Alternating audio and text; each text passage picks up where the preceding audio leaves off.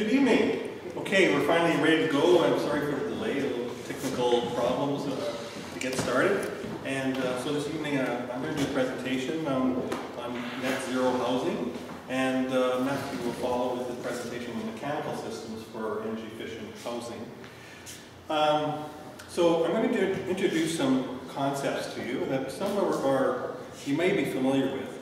And in our houses today, we have houses that are framed of the wood, plywood, and things like that. And there's not a lot of thermal mass built into our buildings, our residence houses. They're very light construction.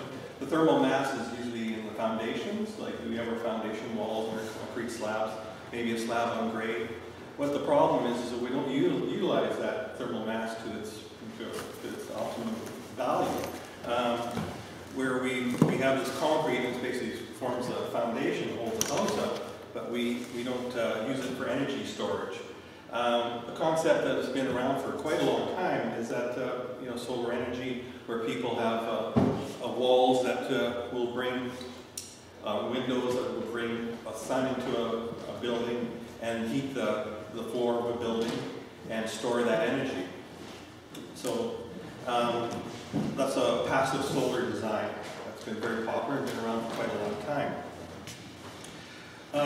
But unfortunately, in this region, we're living in an area where we have a lot of cloud cover and rainy seasons, so we don't have a lot of sunlight. And so it's not as feasible to design a system like that in this region. It's unfortunate, but that's what we have. But still, thermal mass could be used to store energy. And Matthew will talk a little bit about his heating systems, how we can actually take advantage of that. So I've got a presentation that we're going to talk about these concepts. I work at North Island College, and I guess I have a passion for building science. I used to teach carpentry, but I used to teach at VIU, used to teach in green building. And I'm really happy to announce that North Island College is going to be offering a sustainable construction program very soon. So we'll be developing a couple of online courses that will be offered to the public.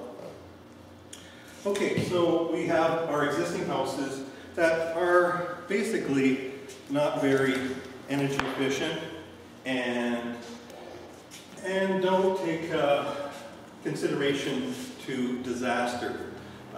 We live in an earthquake region here and also in a tsunami zone. And a lot of houses here are at risk. We're certainly the ones in the tsunami zone. So we have a lot of older structures, older buildings that could be damaged in those kind of situations. So what thermal mass gives you is you see a big wall of bricks there in the windows. Like I was telling you, traditionally the sun would heat that thermal mass. And what thermal mass does, it stores energy, and there's a bit of a lag to it, what they call thermal inertia. These are scientific terms, and it's not too complicated, really. So what we have here is on the left-hand side is basically your typical house. In the daytime, a little graph showing that the heating goes up, more energy is consumed, and then as it cools down, it goes down, so the temperature goes down, right? And then at night, we've got the opposite thing happening, the temperature is going down, and we'll have to heat the house. So it's typically it rises, the house gets warmer in the day, cooler at night. And on the right-hand side is what typically happens when you have thermal mass in the house. So what we have is a bit of a lag, that it stores energy. So let's say, as during the day, as it's storing the energy, and at night, as it's cooling down, the energy is still stored inside the walls. And it would take 8 hours. And in some really big buildings that are lots of mass, months, even seasonal, that will store that energy for a long, long time. So we can see that there's an advantage to doing that if we could capture that energy. So the idea here is this is like a concrete, what they call insulated concrete forms, type of system where we have insulated forms and we pour concrete inside. But the idea here is that the interior is the thermal mass. So what we do here is that The inside of the room is on the right-hand side.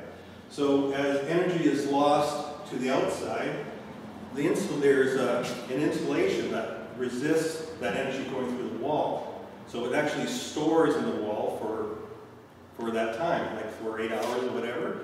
And then as it cools down, there's enough energy in the wall that's stored, and then it's released back into the wall, back into the room. So what we end up is with a wall that stores energy and releases it slowly back into the house. What happens typically in a building like that is we end up with a very even heat. It's a nice, normal, comfortable heat, and it's consistent for longer periods of time. So that's kind of the physics behind what I'm talking about here. So what buildings typically do that? We all maybe experienced living in a log house. If we ever lived in a log cabin, let's say you heated it up with a wood stove, and you went out on your trap line for a day or two, you come back and it's still warm. It's because the wood has a lot of thermal mass, and it stores that energy.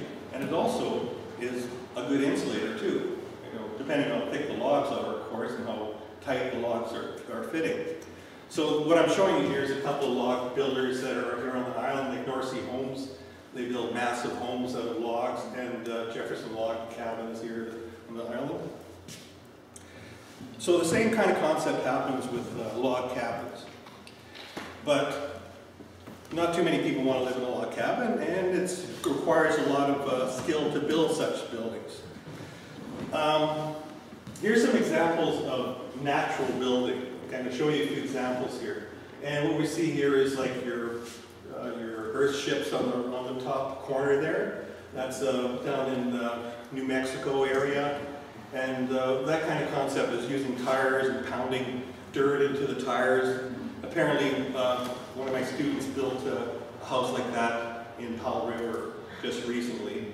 And so it's a lot of thermal mass, but no insulation.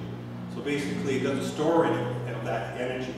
So in a cold, heating climate, we've got a problem because it's not going to store that energy, it's going to lose energy. And if you have, let's say, weeks and weeks of cold weather, it's going to cost you so much to heat that and keep the energy up in the building and keep it warm, right? And the occupants always feel uncomfortable. And that's one of the big problems that has traditionally been problems with passive solar design. It hasn't been that comfortable when people complain about that. Or it's too hot, or it's too cold, things like that. So these buildings have lots of thermal mass, but no insulation. And there's also a lot of problems with code, building code.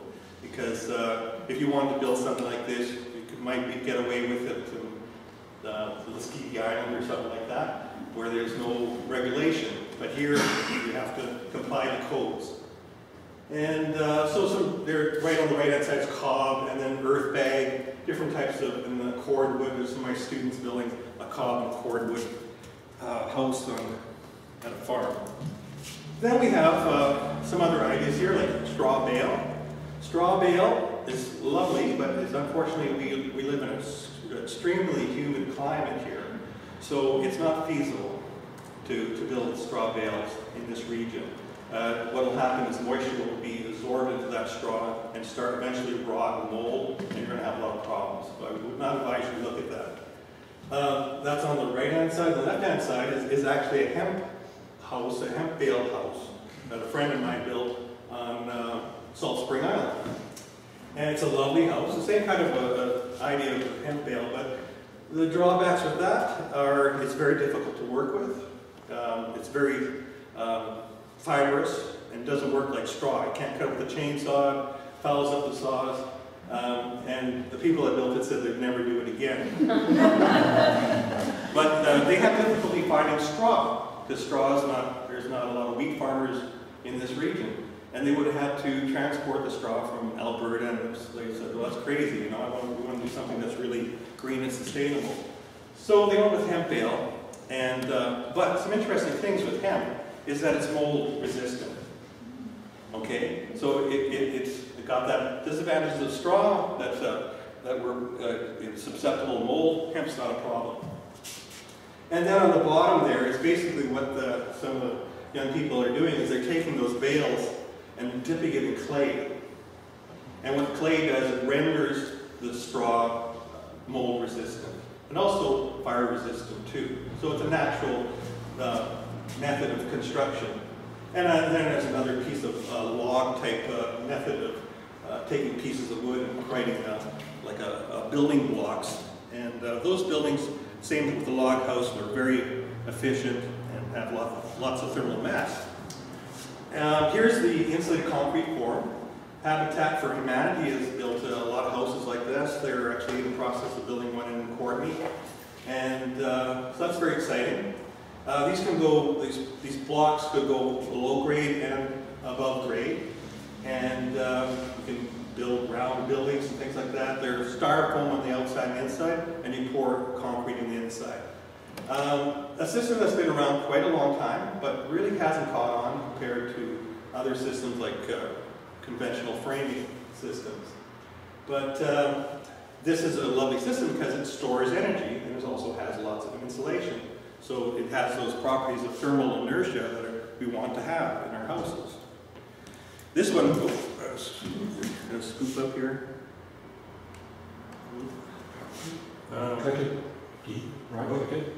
Okay, there it is. Durasol. Okay, this is a system that was developed in Europe, but it's available in Ontario. It's been around for a long, long time. I actually renovated a house that had this in the foundation system, and all these blocks were exposed. It's a very unique product. It's made out of wood fiber, waste wood. So your pine beetle wood and all the milled scraps that we have, we mix that with cement. So it's a cementitious type product. And so it has cellulose in it, but concrete. So in itself, it has some insulated value, but lots of thermal mass. So it can store that energy. And what a lovely product for this region. We could make these things in mass. And it also has a mineral fiber insert. So a block like that would have an R value of R28.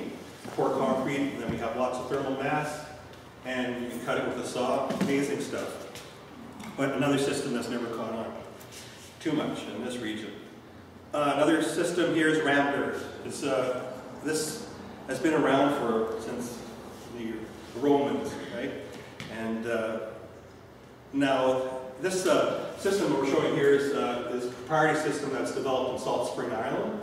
Randy Bachman's got a house, a beautiful house in Salt Spring Island. He got this contractor to build this. If you go to their website, Firewall, basically you can get all this information about the system. And my students have worked for them, done some work. It's a great system. Rammed earth is basically you build formworks and you take dirt and you just ram it with a hydraulic ram, and it's compacted in, and it has a huge amount of thermal mass.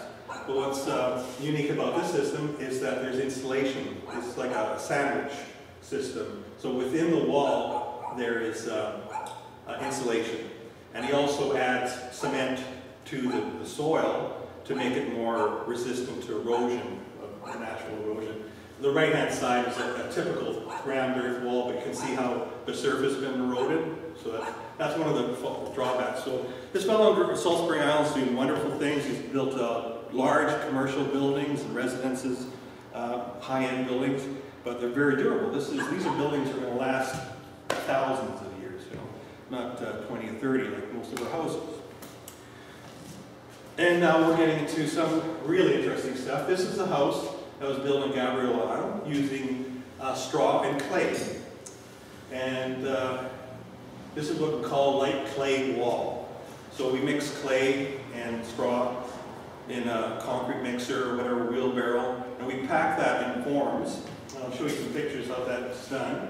This was done basically as a owner build type construction. This is what the person did it themselves. She has some architectural background, and she had a little bit of a disability, but was able to build her own house.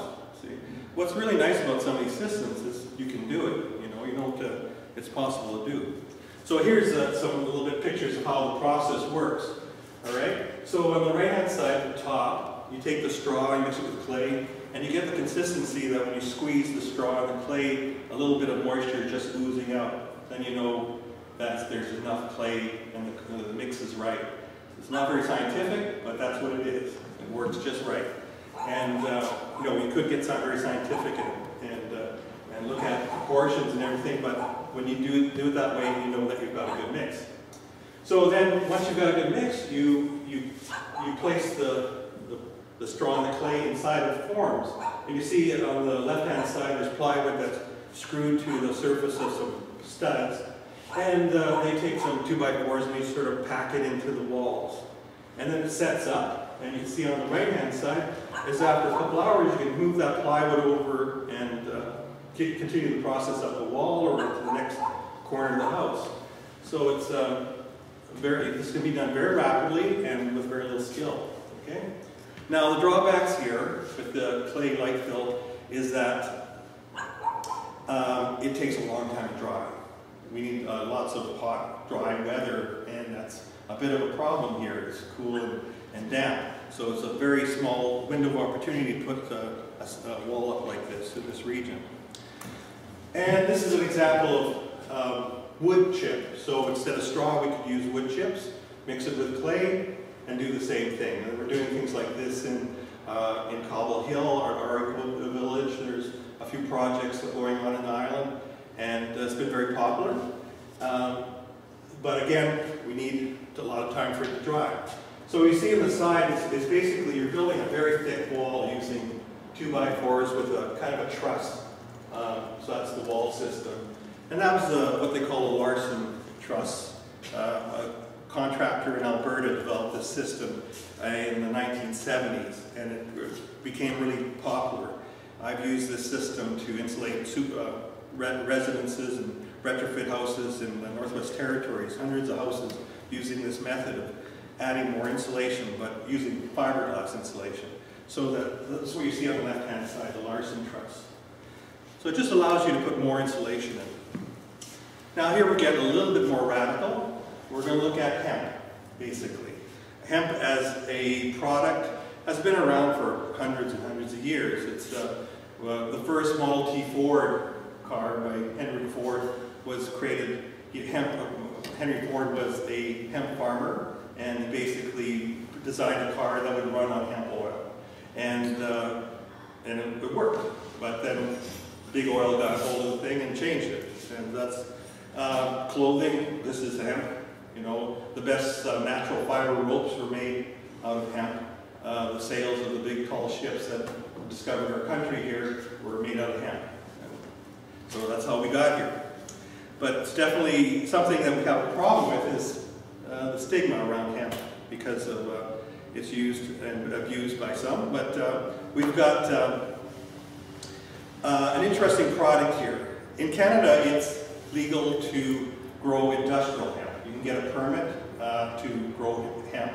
That was tried here on the island, and unfortunately the contractor had so much trouble with people breaking into his and vandalizing his crops, and so he quit, unfortunately. But down in Ontario, it's a very popular product. We get a lot of hemp seed, hemp oils that are good for cooking. The hemp seed is a whole food, very nutritious. Hemp hearts, if you ever feel like you need an energy boost, you take a couple of tablespoons of hemp hearts, and you feel like 100%. A very good energy booster, whole food. And it provides fiber for, like I said, for clothing, lots of uses. So this product, hemp shiv, or the hemp herds, is made from the core of the hemp stalk, right? The fiber is taken from the outside layers of the hemp stalk. And this stuff is packaged and actually comes from England, but it's distributed in the States. So we could get this stuff. And basically, we take the hemp herd, this core, and we mix it with a lime base. So it's a system that's very formulated. So you just basically are baking a cake, you add a little bit of this hemp herd, a little bit of the lime, a little bit of water, and you've got this product. And it looks, there's the hemp stalk. Okay. So what we're talking about where the herd comes is that center core. That's what we call the industrial byproduct of the processing. The fibers stuff on the outside is what we make clothes and things out of. So the stalk is what, it's a very little flake, a very flaky looking thing here. We can see a picture here. So what we do is we take the lime and the hemp herbs, we put it in a mortar mixer, and it can be mixed up very rapidly. And it looks like what it looks like after you mix it up on the bottom there. And then we pack it into the forms just like we did with the light clay or light straw, okay? With a hammer, you see at the very bottom there, you're packing it in, right? So what we have here is a very high insulation value because it's cellulose. We have a lot of thermal mass. It's massive, and lime is a wonderful. It's a wonderful product. It's been around for a long, long time. You know, the Egyptians were using them to build pyramids and things like that. But and there are some risks to working with lime. It could be burned, so you have to be careful when you're using this stuff. And we're using some good safety. You see that guy's got gloves on there to protect his hand. But what's wonderful about lime is that it sequesters carbon. Okay, so we've got a product like hemp that actually grows like a weed. We don't have to basically fertilize it or do anything to it. It'll grow like a weed, 6 foot tall or whatever. We can use those products. Then we have the lime. Okay, the hemp is sequestering carbon as it grows. It stores that carbon, right? And then we have the lime. When you're processing the lime, we burn that. We have to heat it up to create the limestone from limestone.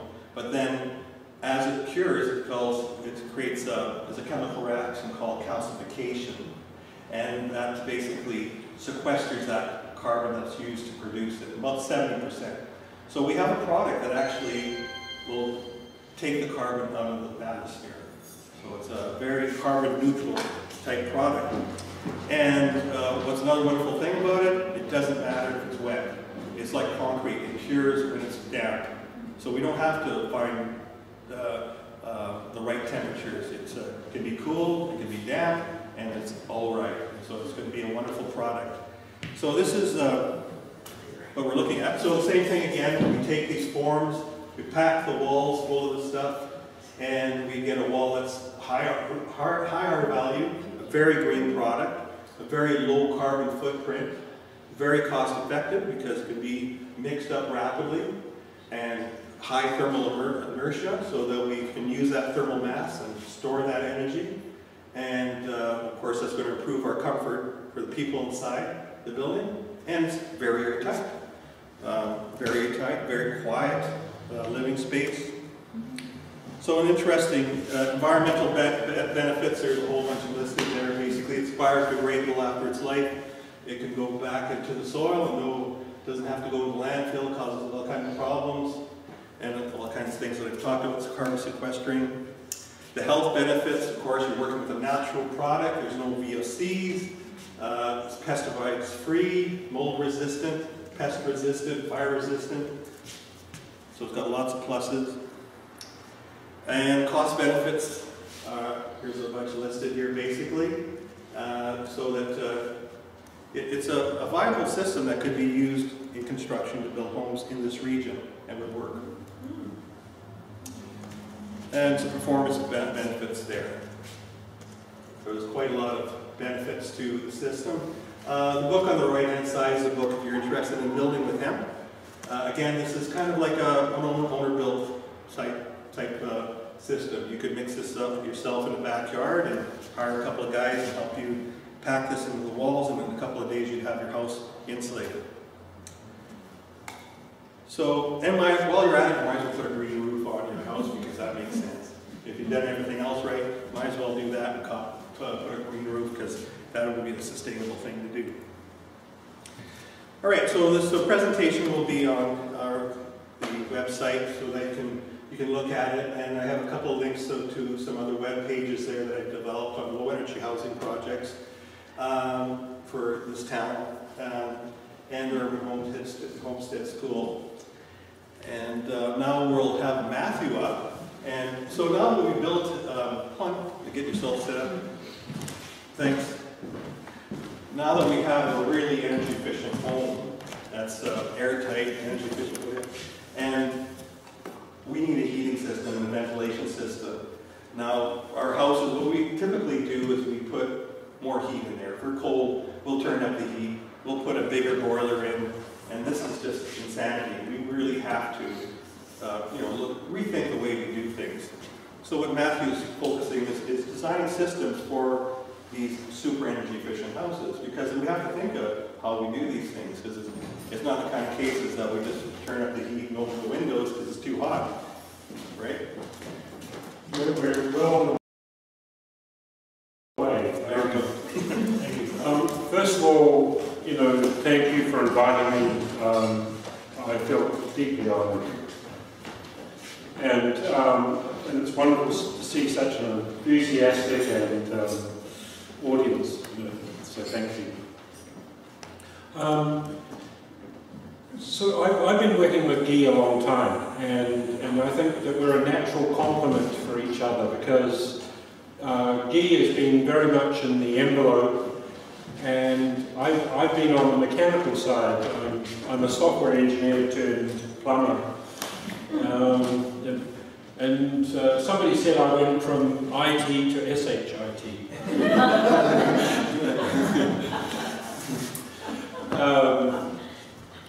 There was, about 3 years ago, I saw a presentation by a couple of local mechanical engineers,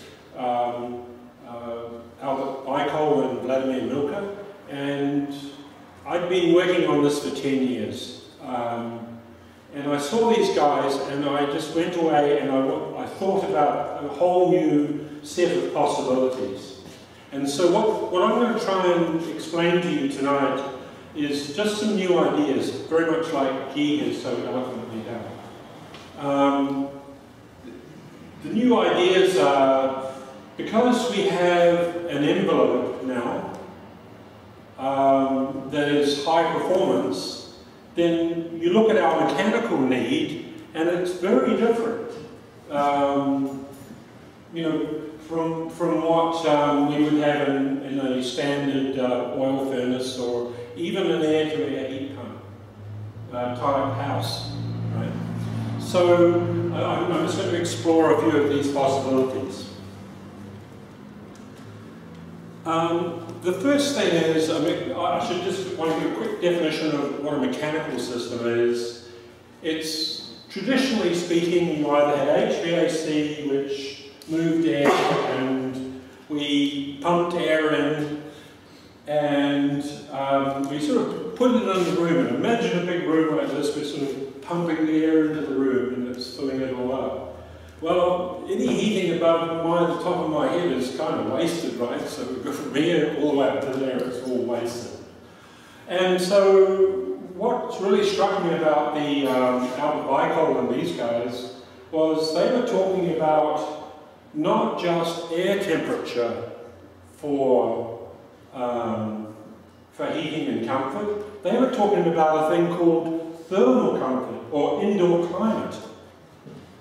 Now, indoor climate, and I'm going to get to this a bit later, is about, it's made up of actually 6 things, but 4 of them we can control. And the first one, yes, well, it's air temperature, but it only actually makes up about a little part of the equation. There's radiant temperature, which is when we get the heat from the sun, it shines in, it gets, it's nature's way of sending energy through vacuums and spaces, and it's a line of sight, it behaves like light, it's not a contact thing at all. The next one is humidity. You know, sometimes when you hear on the news they say, well, today the temperature is 50, whatever, but we have a heat index of something or other. Well, we're actually talking about humidity, because when the humidity goes up, it changes our comfort. And the next one is airflow.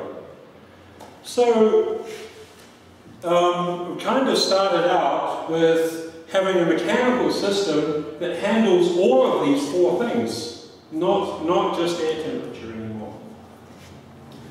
And, we all know what a net zero building. It's the energy taken harnessed or optimized from within our property line, right? So with this building, the property line, we need to take all of the energy for heating, for lighting, everything from within the property.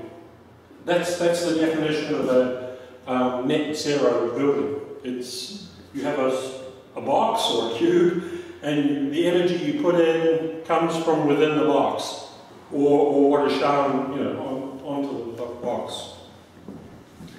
So our objectives in all of this, and let me say, I started a company called QMata Technologies because I wanted to see us, as on aggregate, use a lot less energy for energy, so energy conservation. This is our best, you know, form of new energy, and we all know it, you know. The second thing is that if we're looking at a sort of holistic thing about indoor climate, then we're going to be living in, you know, these wonderful spaces where we're very comfortable, but yet, you know, in a way, what I'm trying to say is, you know, we don't have very high standards about our living comfort. You know, because we have a thermostat on the wall and it's measuring air temperature, and it's not even doing that very well. So we brought a whole new perspective to this, and we're looking at indoor climate. So I want you all to remember indoor climate. And the thing that really impressed me about the Bicol model is, wouldn't it be cool if we could build houses and structured envelopes to support passive solar houses, and when the sun shone on the structure, that we could move the heat to where we want. Well, I believe at QMata Technologies we've solved a lot of these problems. It's a kind of radical in so many, you know, but it's very simple and it's tried and true, and we've been doing it for thousands of years. But you know, we've got the advantage of having some, you know, very inexpensive technology to help us do the things that, you know, for example, you know, running a heating system manually. Imagine if you had a valve on the wall and you were going to adjust the valve, and it was, you would sort of adjust the valve 3 or 4 times and then think, oh gosh, I don't want to adjust that valve anymore. So you'd leave it alone. Well, if you have a cheap little processor, we're buying these $4 or $5 processors that'll turn that valve every 30 milliseconds. You know, well, why wouldn't you put the processor there? You know? And so this is our kind of our perspective. And we're really keen on optimizing.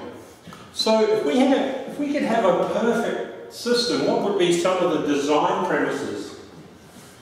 Well, a general manager, the GM guys, marketing guys, who I think are interested in making money rather than really making some inroads into energy, this guy says, if we can build a car that's cheap, and by the way is environmental, then we're on a winner. So you turn it around and you say, you look at all the technologies that, you know, all the things that wonderful people have done to get us to where we are technology-wise. And we're not really making inroads, are we? You know, we're not really getting where we need to be. So what we need for a system is to be able to, so the system doesn't cost anymore. It needs to be simple, it needs to be just what we need. No waste, and so things need to be carefully operated. A finesse proposition, how about that, eh? A finesse, you know. The trades, you know, the way we build our houses now is, we come up and we go, well, that house there, that's probably a 4 kilowatt house or an 8 kilowatt house. But to be on the safe side, we'll make it 10. I mean, I'm exaggerating a wee bit, but you get the idea. when we're dealing with energy conservation and finesse propositions, we don't have that margin. It just doesn't exist. So we have to do it in a smarter, cleverer way.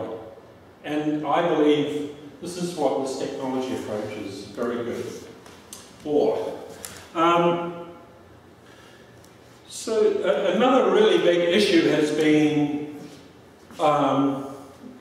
even with smart meters now, you know, we live in our house and every day we do what we do, and we come back and at the end of 2 months we get a hydro bill.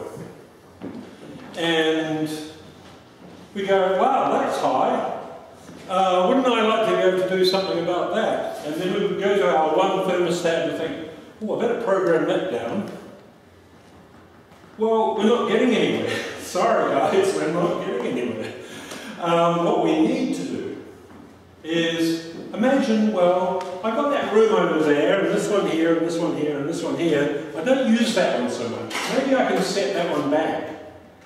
But maybe not just from a perspective of air temperature anymore, about human comfort. Well, why aren't we looking at humidity? Why aren't we looking at airflow? Why aren't we looking at the radiant gain from the passive solar? Well, we need to. The second aspect of it is that if we had some tools for people to be able to see what's going on a moment-by-moment basis, and I'm sorry, I apologise profusely to those who are mobile phone access adverse. This might be a very good way of actually allowing us to see what goes on. And for those who don't, we can have technology, very inexpensive technology running it. Think of the effect that would have. It would be amazing. So, and then, so we've got, this is all very nice for one house. But imagine if we had a building that's got multiple spaces, or we had a community and we needed to share energy between the different, imagine if we could trade and share energy. Well, I've got, we're making a bit, we have a solar array on the roof, we can bring it down, we can store it, we can modulate our thermal mass, as Guy is talking about. We can actually do this by having pipes and using water. Water is a fabulous heat transfer agent. And remember how I was talking about net zero? If we could look at places of having energy within our property line, and we can move heat around, then we could use it, we can store it, we can pump it into the ground, we can put it in tanks, we can do all sorts of things. But you know what? We need to have a way of figuring out where the energy is, how to use it, and how to marshal it as a sort of finesse proposition.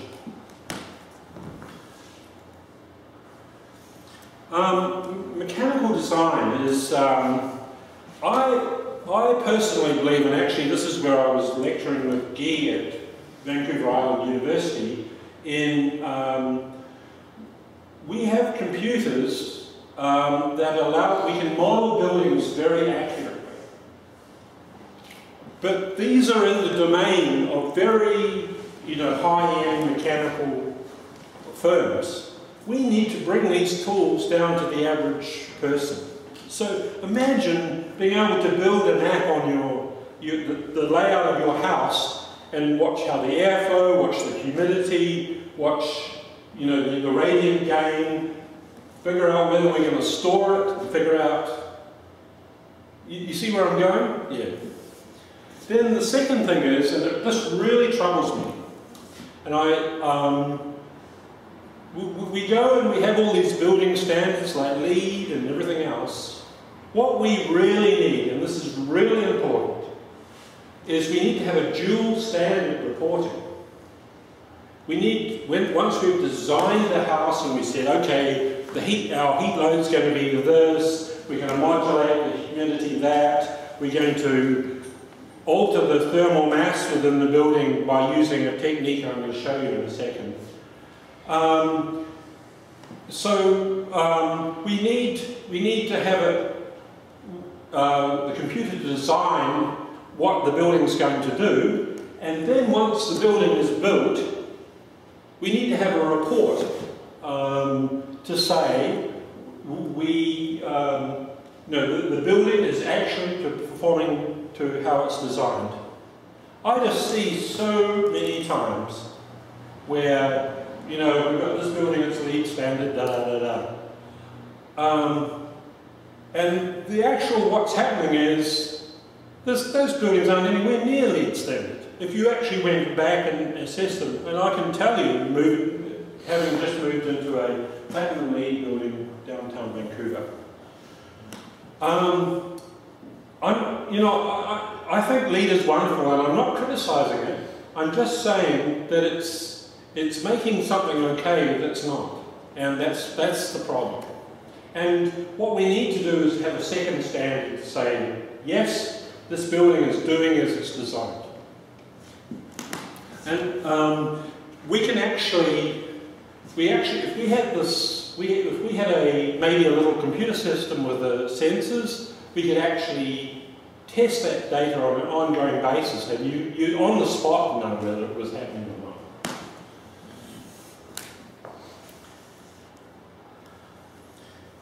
Now, so I've thrown quite a few concepts at you here, but just bear with me a little more. I'm sorry, Jim. This is another really big area of high efficiency. And so when you go to build a house, you want to look at the total amount, and this is the definition of a net zero house. You want to look at the total input into the house. And based on net zero, what we're doing is, if we knew we had heat over here, we could move it over here and then use it for something else, right? Well, there's a factory which I won't tell you who it is and where it is, and this is very common, trust me.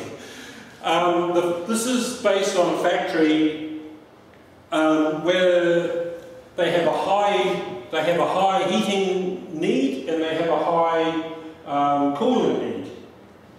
So when they want to do the cooling, they have these great big refrigeration units on the roof, pulling the energy out and blasting it into the air. Then they want to go and sterilise whatever they want to do, and then they have these great big boilers. And they're heating it up and effectively exhausting it into the air. Hang on a minute, do we need a sanity check here or what?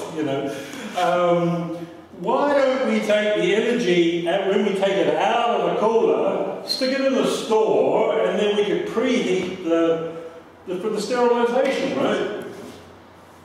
Well, the case where we're putting energy in with the refrigeration units and is what we call a load model.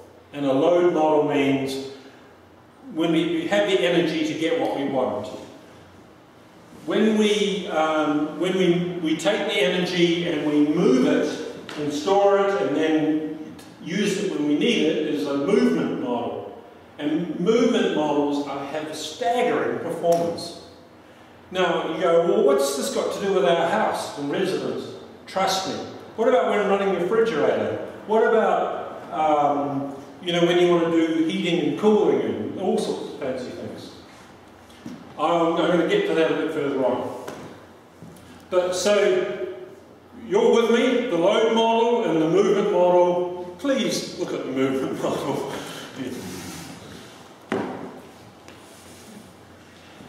No, okay, so we've got all these heats, we've got all these heat reserves, if you like, and all around our property.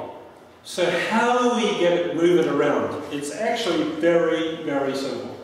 If you need a small temperature change, you can use a very simple technique, what they call passive distribution. And basically what that is that you put a flow of cooler water, say in it could be cross-linked polyethylene pipe, and you can move the heat to where you want it. And if you need to get a higher gain because you have domestic hot water or something, then you can put it in a water-to-water heat pump. Do never ever use air for moving heat. It's the third best natural insulator there is. Silica and vacuum are better. Right? So air, when we have insulation in the house, the reason why it's being an insulator is it's this little pockets of non-convecting air inside it. And that's why, that's what we're looking for when we have insulation. We need thermal mass to store the energy, but we need the air to be stable and pocketed.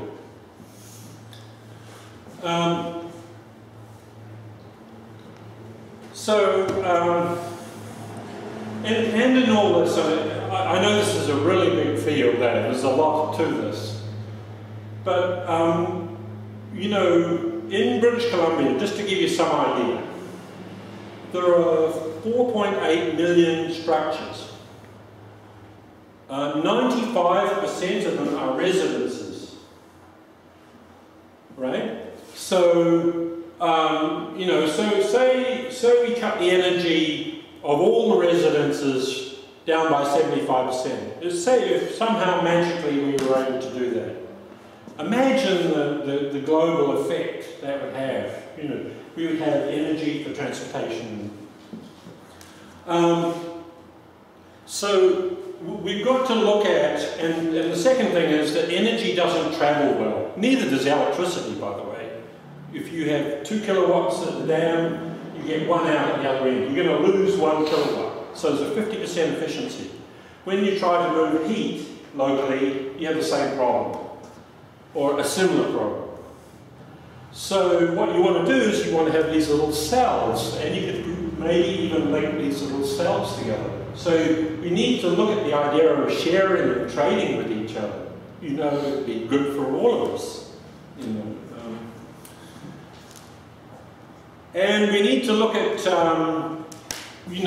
tools to be able to store energy, because today was a high sunshine day. We're getting a very high solar radiation for heating. But we don't need it for heating right now. We need it 6 months from now, the winter solstice.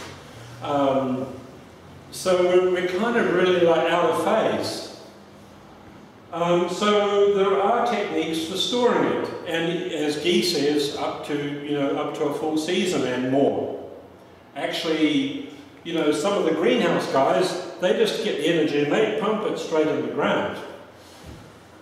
They may lose a little, but they're getting, when it comes to the winter months, and guess what they're using? They're using water to move it around. Anybody, and I'm a very strong advocate, if you're put your solar panels in or solar evacuated tubes or whatever, don't use glycol, just use water. And I can show you ways of doing that. And keep systems local. We need to bring things back to the community.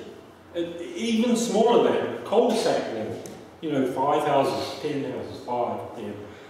And it'll be like a, what is that? The tentacles with the little cups.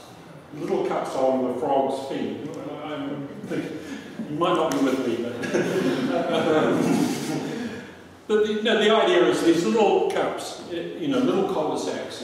And that's what it's going to look like. And when Obama talks about a smart green network, I tell you what, I'll bet you anything you like that that's what it's going to look like. There's going to be these little district systems.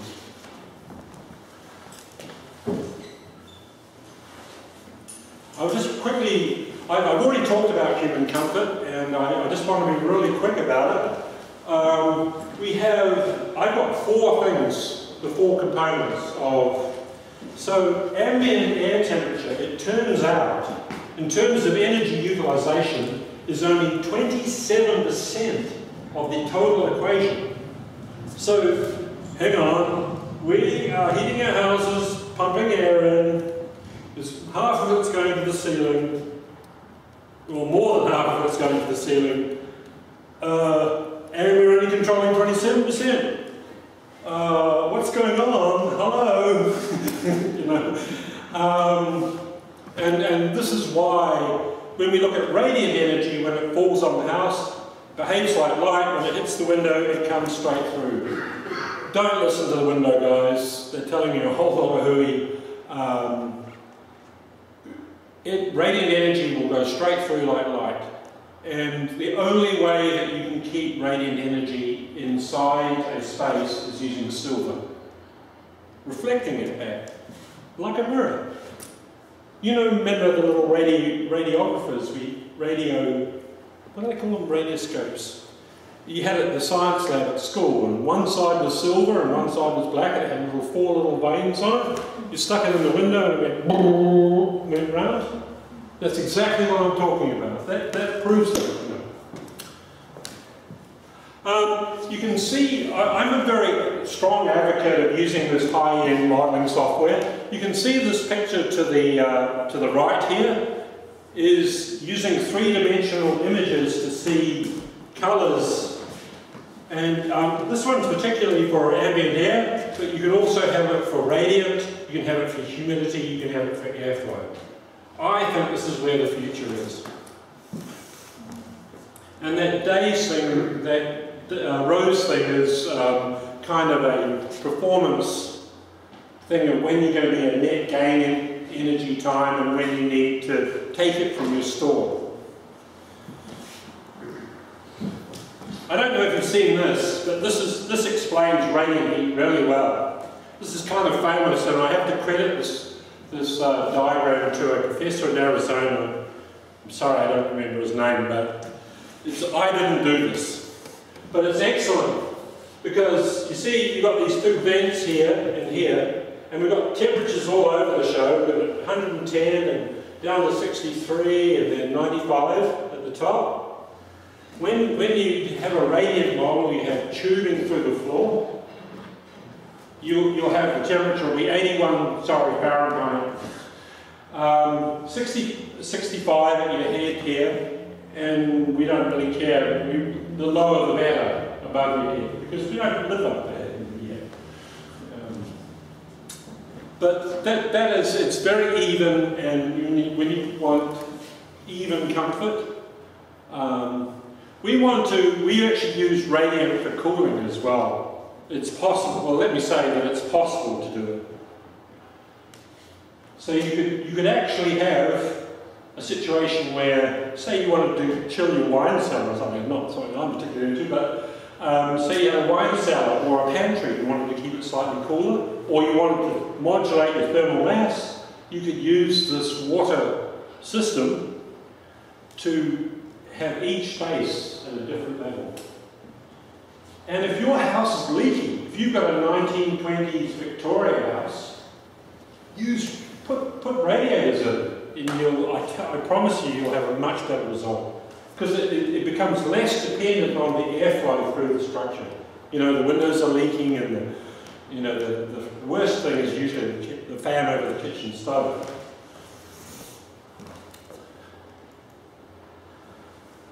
Now, this is something that I'm talking about natural systems, and I built a house in Nanaimo. Well, I didn't build it, I was working with guys who have, and it has actually a little solar chimney on top of it. It's actually an air tower, and basically the idea is that when we get a draft, we can move heat, we can move air by creating a negative pressure, and so we've computer designed the house so the way the airflow comes up through the house, it'll draw the air up through the house. The thing's been designed. So we do have conventional ducting, but it looks different because we're bringing the air in from one place, we're we can dry it out by a few degrees. You know, you always want the humidity about 50%.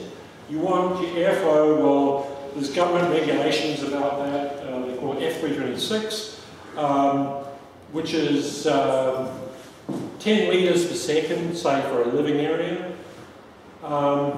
So, because we don't have sensors in every room, we can have sensors on the where we expel the air and where we bring it in, and we know what the flow rate is through the house. Of course, when somebody opens the door, we notice the flow rate on the intake drops, so that's okay. But the outtake's still going to be the same, so we know somebody's opened the door. You see what I mean? You know, we can do it as a sort of end-to-end flow type thing. This photograph here is actually in Dubai, and there have been buildings in Turkey as well, and Egypt, where I've spent quite a bit of time, was they have these towers where the heat draws the air up through, there's two effects going on. The first one is the sun is radiating on the side of the tower. Notice the height of the tower, and so it's causing the air to convect up like this. And then the second effect is the wind blows past it, creating a negative pressure, which draws the air up through. Right? So, now this is the house on Johns Avenue. This literally is the house on.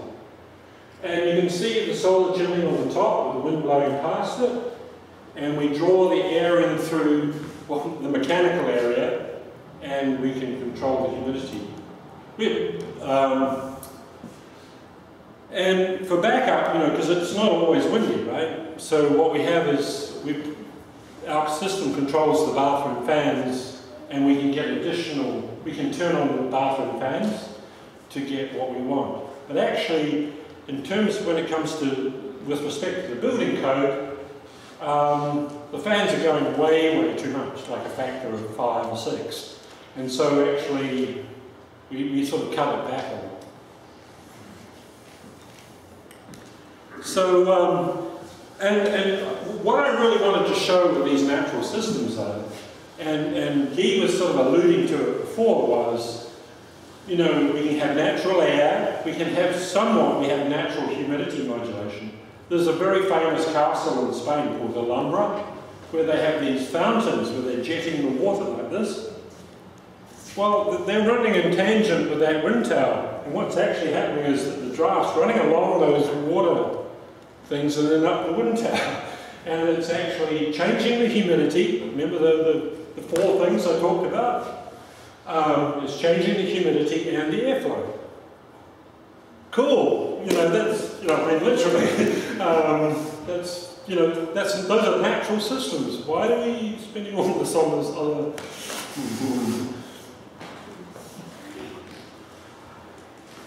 This is, actually, I just wanted to quickly show you this. This is actually a computer analysis of this building. You can see here are the windows. When it's white, it's perfect. And here's the solar chimney right there, and the windows. And you can see it's slightly falling off. It's only about a degree we've lost. But this is not usable space, it's a stairwell. And anyway, you come up to here and up to here, so you're actually walking, your exposure to the slightly cooler air, in winter is so small that it's negligible. So this is a fantastic technique,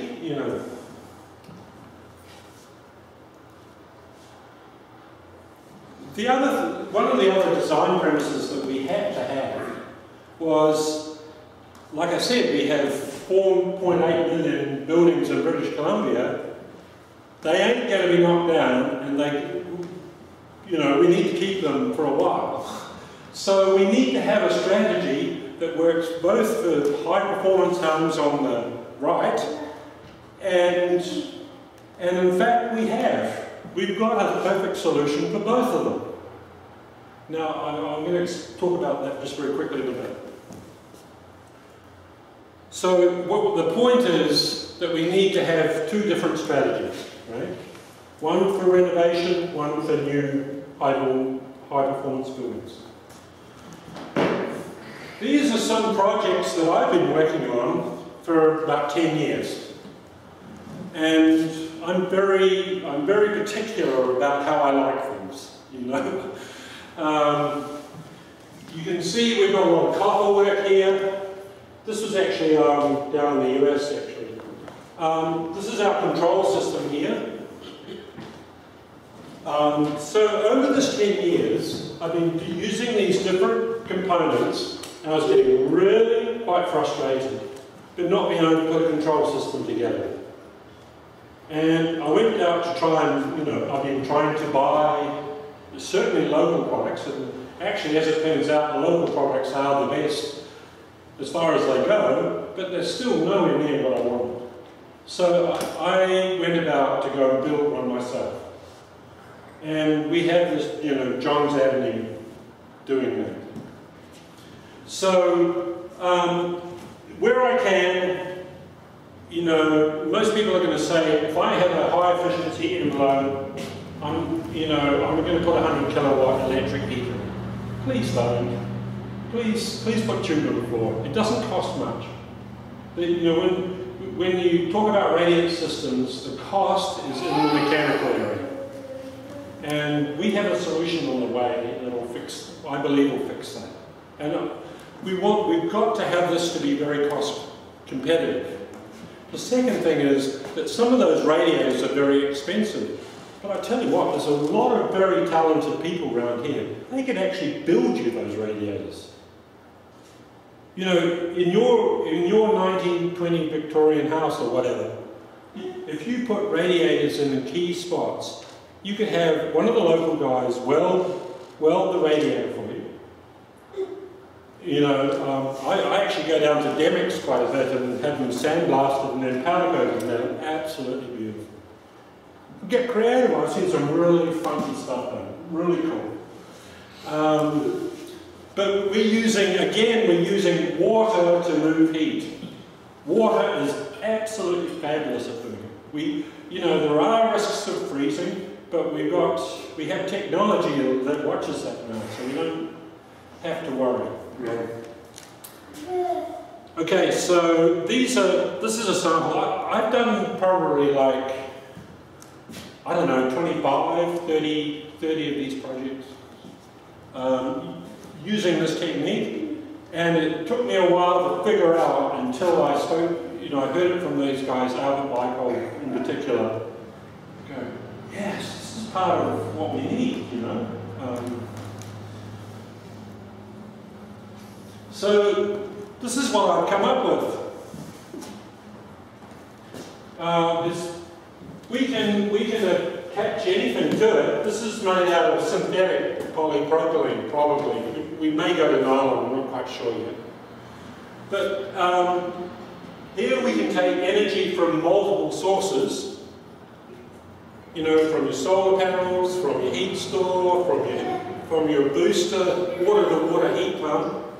And then we pass it out to the remote locations, and we can send out hot water and cooling water as well. So actually what we can have is simultaneous heating and cooling.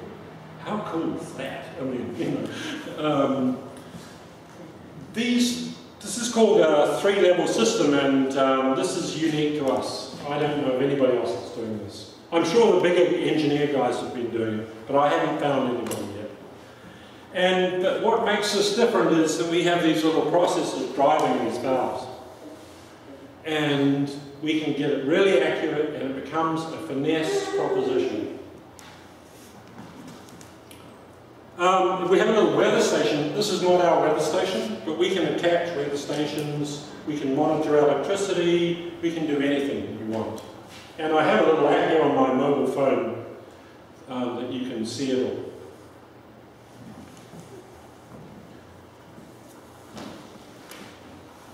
And this is EcoStat, and we have EcoStat is the heart of the system.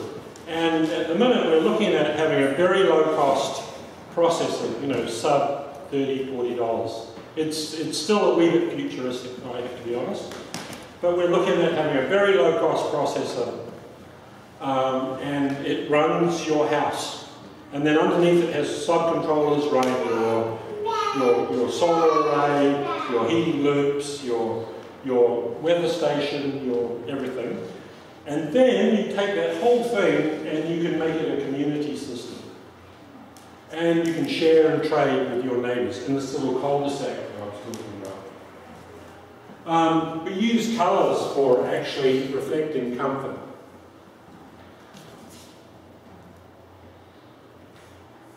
So, yeah, and this is this little cul-de-sac that I was talking about. So you could have 5 different owners, and we have, the transactions will be auditable. So we use bank-type processing techniques for auditing, and we have a whole security system that lets only people in the group participate, so nobody outside meddling with it, or and your mobile phone will work on the same thing. That you could be on the other side of the world, for argument's sake, and have access to your little, to your house or to your group. So we have energy sharing and trading. We also have the idea of having common cul-de-sac, like if you live next to a sauna, or you had a, you know, by the sea, and you could put heat plates in the sea. Well, we had a community solar array, or whatever you want. You know, we can set up a community infrastructure, or a district system, as you probably hear.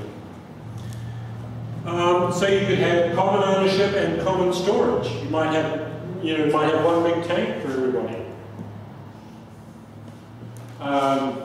This is completely flexible. So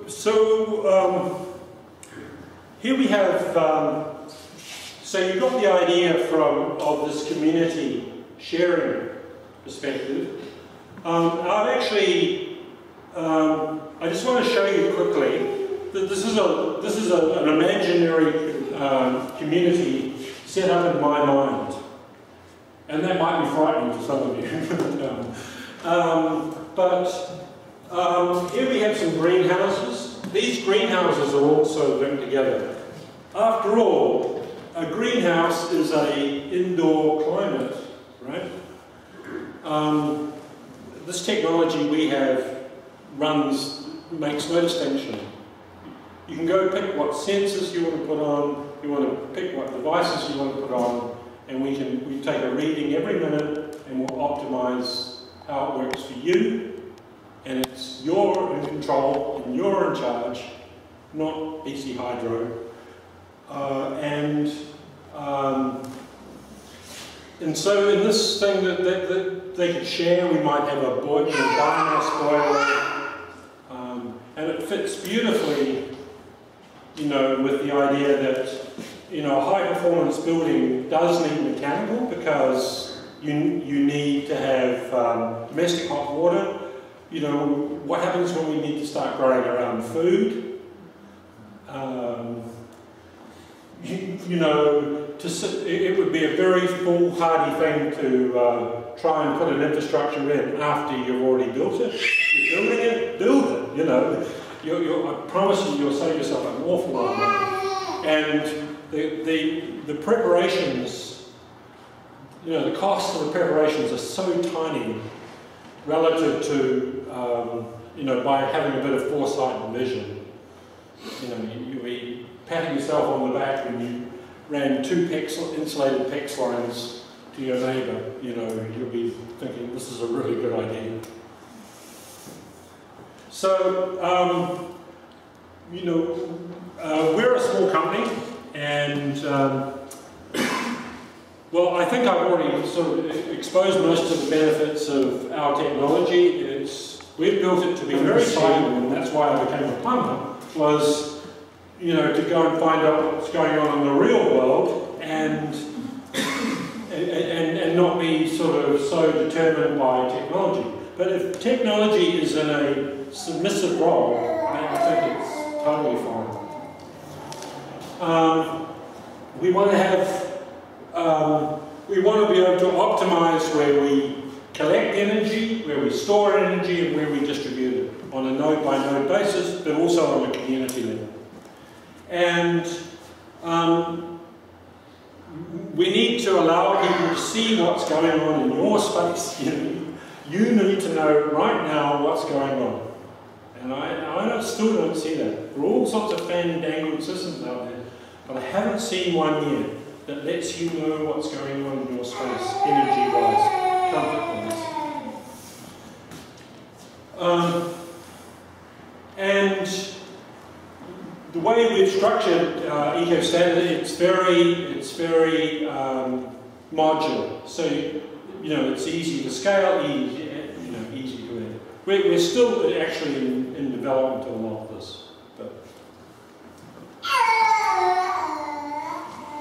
So I won't talk too much more about QMata. We're a startup company. We're getting going.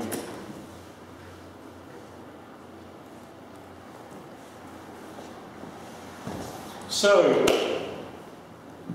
I've expressed a lot, and I can see you guys' eyes aren't glazing over, so I must have got somewhere right. So the first thing is, building a house, please take a perspective of the passive orientation of the structure. Please look at the way the envelope's put together. But please remember, there are only 2 tools in the box, and there are many others, like the water movement, like the natural airflow, like the humidity modulation, like thermal mass modulation, and there's heat recovery, and all sorts of other things you can do. Our toolbox is very full of. Please use the energy movement model. If I have heat over there, why move it over there? Don't run it down the drain. Don't heat and then cool and load both of them, right?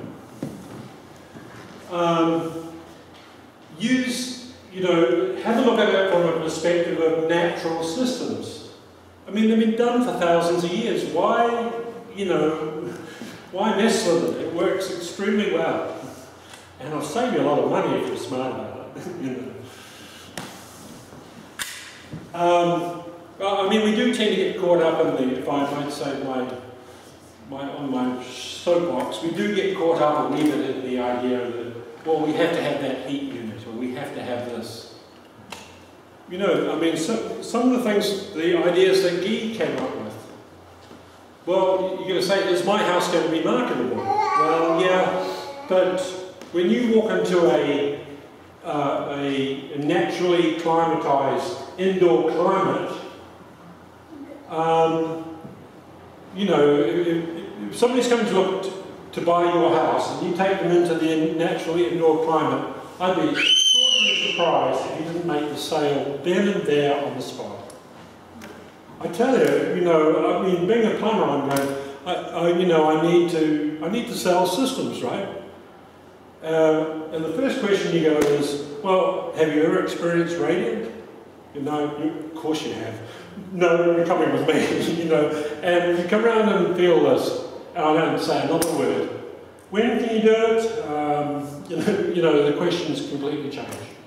So,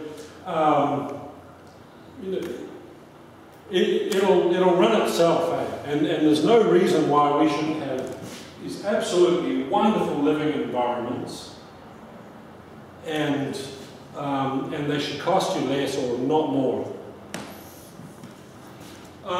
Please look at the idea of the community and local systems and sharing energy, because I guarantee you that it'll put you 20 years ahead of everybody else, because by the time we get our green networks in 2035, you will have already had it in for 20 years or more plus. My math's a bit shaky.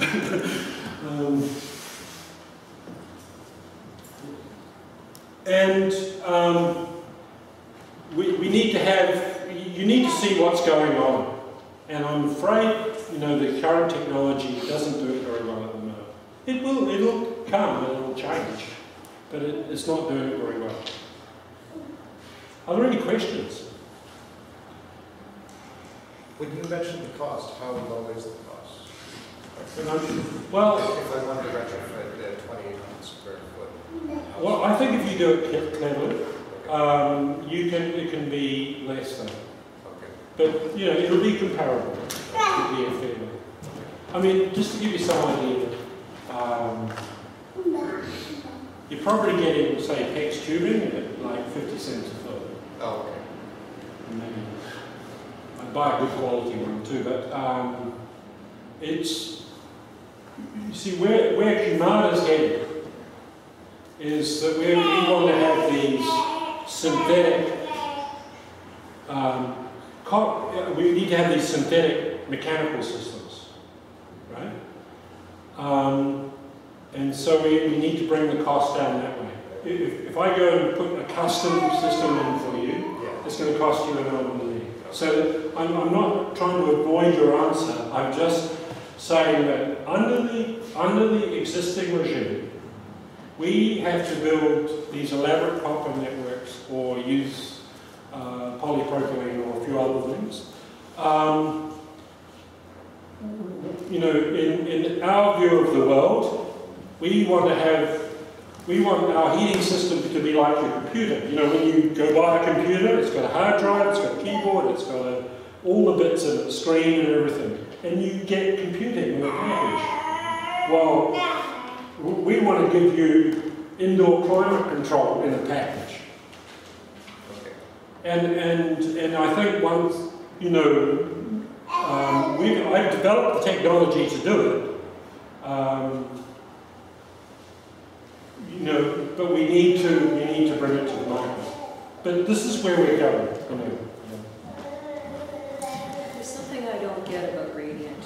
When you showed us that diagram with the two rooms, and we had the convection currents showing the different temperature gradients in the room, and then you had the radiant model with a stable temperature gradient from the bottom to top. And I don't understand how that gradient is stabilized in the second case, because heat energy naturally moves from warmer areas into colder areas. So how do you... in fluids it does. But radiant energy is completely, remember, radiant, it's a great question, and it's really, you know, the simple answer is that radiant energy behaves in a completely different way. Okay, so I've got a cubic meter of air here, and I heat this air. Like you say, the warmer air is forced up, and it'll start convecting, as in that picture. What happens with radiant is it's a line of cycling. Radiant has almost nothing to do with air. Nothing. And it behaves like light, you know, because coming from the sun to the earth, there's a great big vacuum here, and radiant is nature's way of sending energy through low density medium. Right, so you kind of have, so when you're putting hot water through the floor, it's conducting up to the top of the floor, and then it radiates.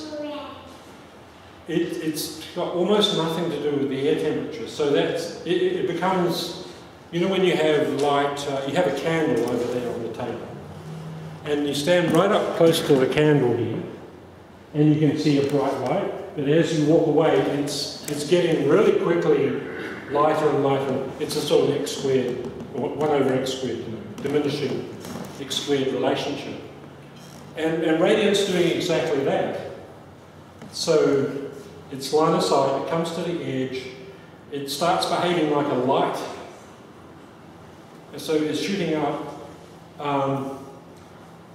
And so then, but it is also an x squared thing, so it's diminishing as it comes up.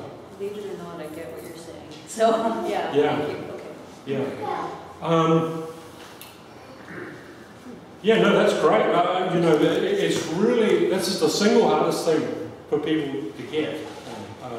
And you've done a great job. I can see that you can't have them. But you know, if you experience that, we had friends in Kelowna who had built his own house in 1956 using hot water heating in a cement and a concrete floor. And that was the most comfortable house I've ever been in, even in the middle of it.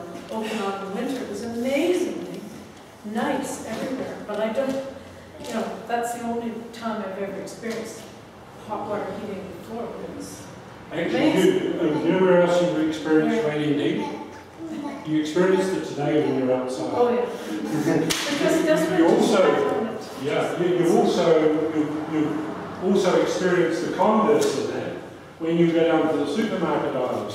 Oh yeah. Right? And you're walking along the supermarket aisle, and you know, you feel warm, you know, the air temperature feels comfortable. You go one aisle over and you're walking past the refrigeration and you're feeling cold, or you feel the chill. What's happening? Radiant energy will go into a light form from your body to the radiator, and your brain's really like alert to all this stuff. And it's going, I'm losing heat, and that's why I feel cold. You go downstairs. Have you ever been in a house in winter where there's no insulation under the slab? And you're going, I can read the temperature on the thermostat, and it's 21 degrees Celsius. But I'm freezing. You know, I can tell I live in a basement apartment. you know, you wrap up and I put my New Zealand blinders on.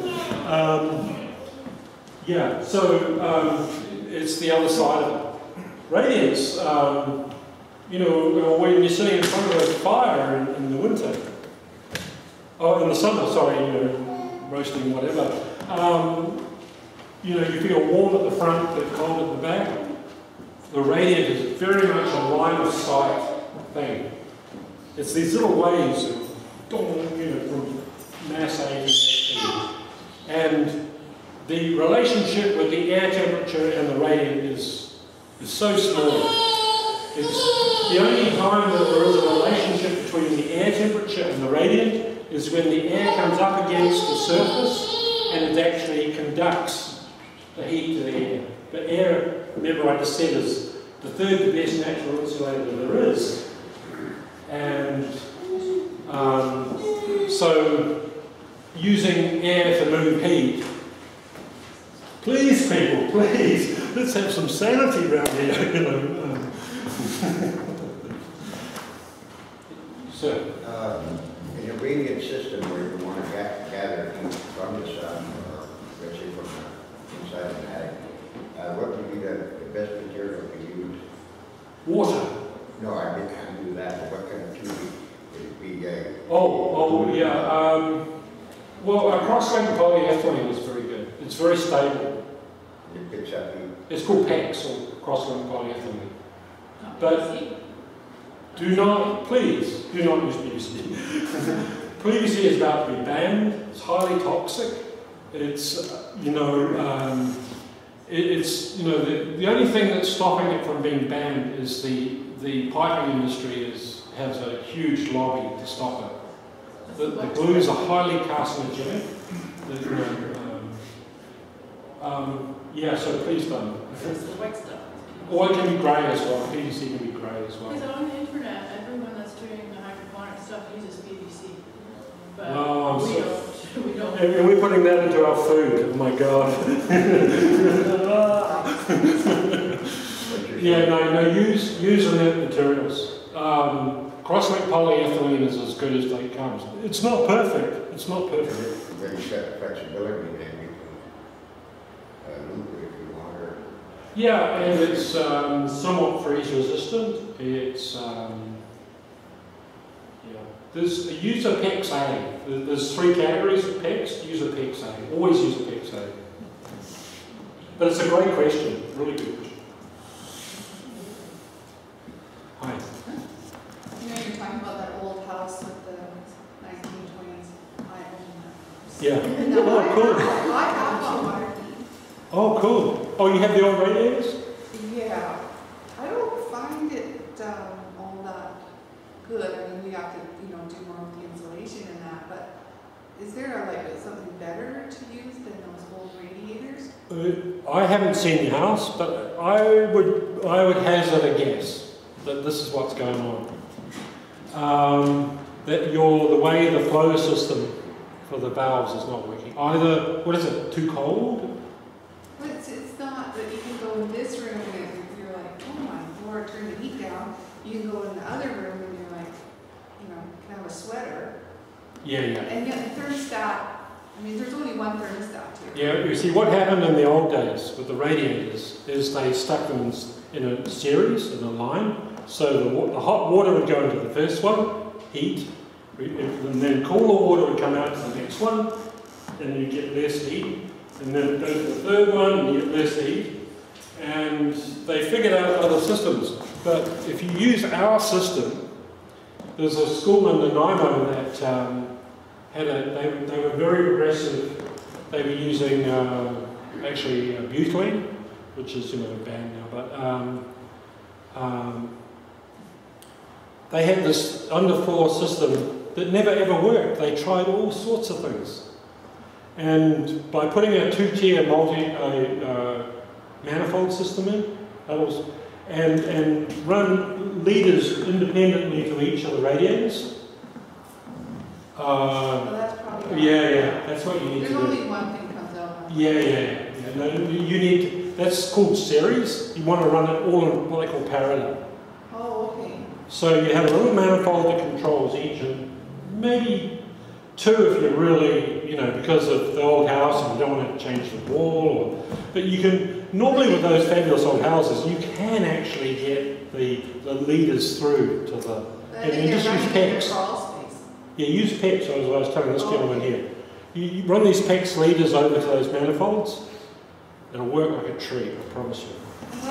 What's the best boiler? I don't like the idea of boilers. Oh, okay, because we have a gas boiler and Yeah, gas is cheap and all that.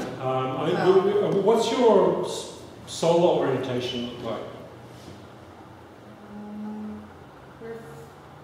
our roof goes 1/6 south, the other slopes to the north. Well, the other possibility is get a little water-to-water heat pump. And so you set your radiators up on a manifold. Yeah. And I'd be looking to get away from using a boiler. Well, I'd really like to. We're in the tsunami kill zone, so. Oh my gosh. So you don't want to use water?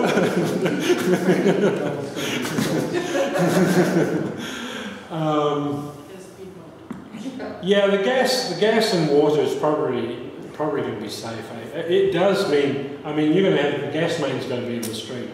And actually what they find is that they crack. But lately they've been using a derivative of the PEX, it's called PE, high density PE. And it's a lot more sort of earthquake and tsunami, I guess, resistant. But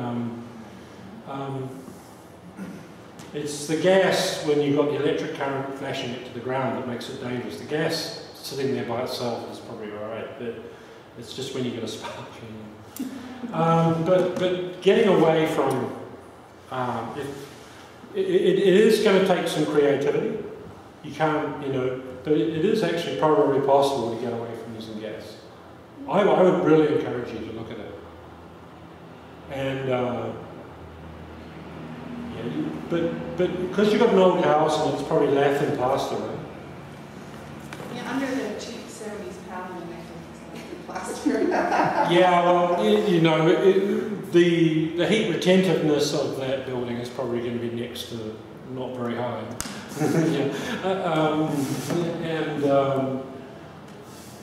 I would definitely go to a radiator strategy.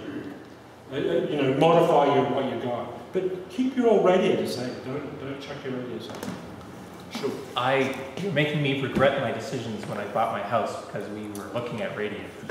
and we didn't. We did baseboards. But if we ever got radiant, we have 3 floors. The main floor you can get at pretty easy, so you could do PEX and stuff. You go through the floorboard and stuff. But what about the basement? Like, do you have to do the bottom basement in order to get? How much can you raise the floor? It's probably a 6-foot height now, so you could probably raise it a few inches. One technique that you might try. This is a great question, and I guarantee you at least 3 people in this room have got this problem. But what you want to do, well, if you're going to do it to building code, you would have to put something that's an R value of R12, which is 4 inches of EPS or styrofoam, right? There is another way, and what you do is you have a thin layer of styrofoam, then you get some aluminium foil, but you need an air gap over it so that no dust settles on the aluminium. And what happens is, how did I tell you to send radiant heat back? Silver, good, we're almost there. Come with me, come on. And what did I tell you about air? It's third. It's the third best insulator. Excellent. Yeah, you guys are good. You're really good. So on your concrete floor, I put like ½ an inch of like EPS down. Then I put aluminium foil across it. I'd put your battening on. I'd vacuum the heck out of it, and then I put like a plastic foil over the top of it. Then I put your floorboard on it, and you probably get away with an inch and a bit. I would put the tubing over the top of the aluminium. Cool. You'd be good to go. Actually, you know, all is not lost. All is not lost. Actually, you've just built a house, right? Yeah. And a great strategy is if you can get leaders across.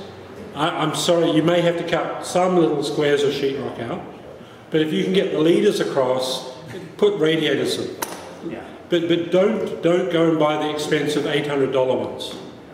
Just, you know, there's a guy on Muscogee Island who does absolutely stunning stainless steel work. He's really good.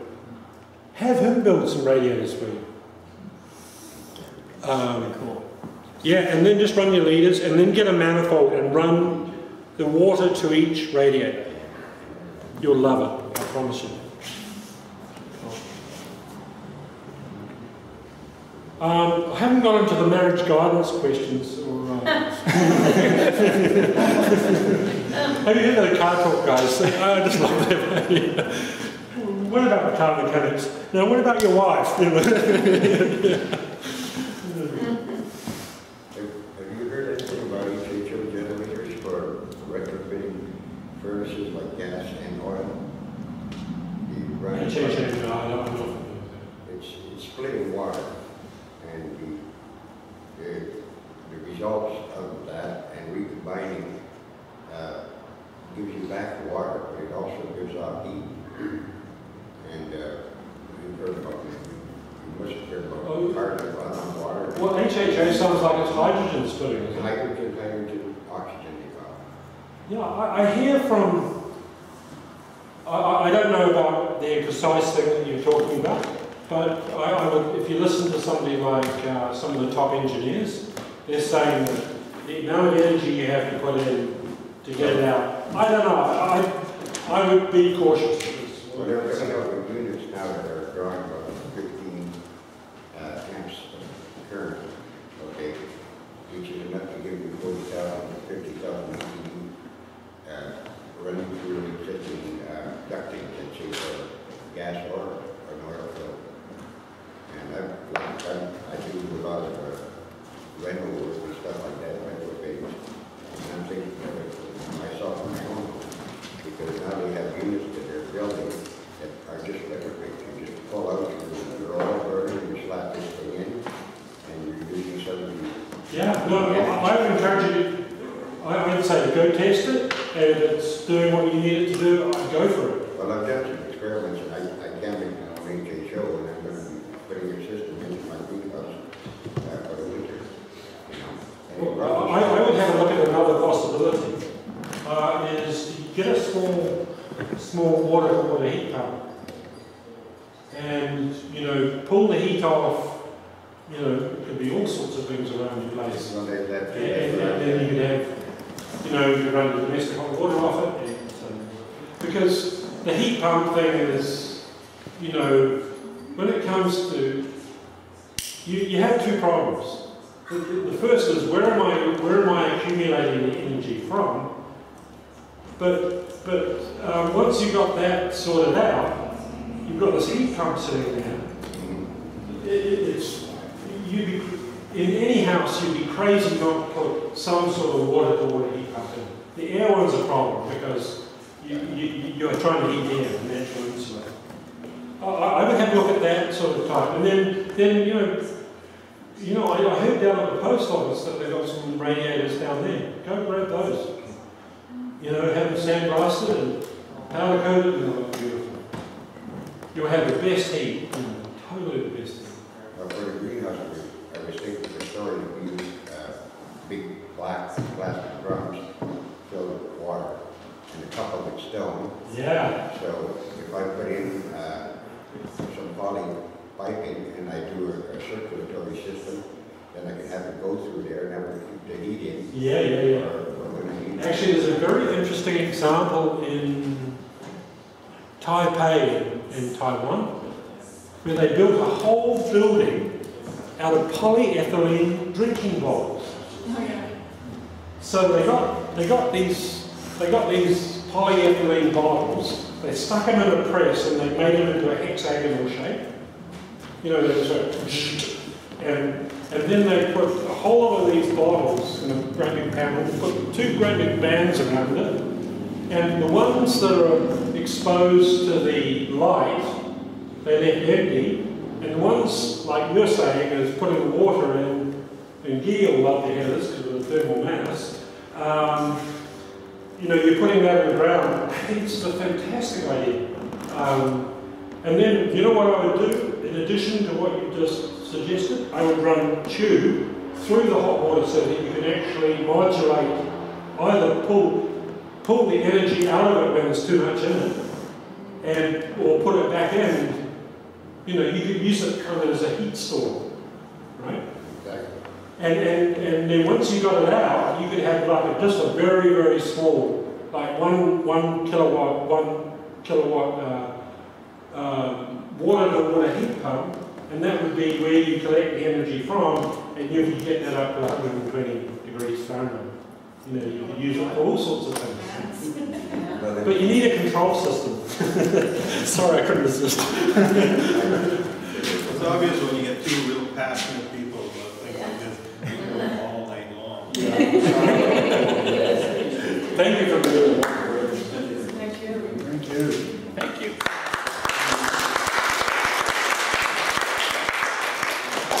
This is my name, please. Good. Thank you very much for coming.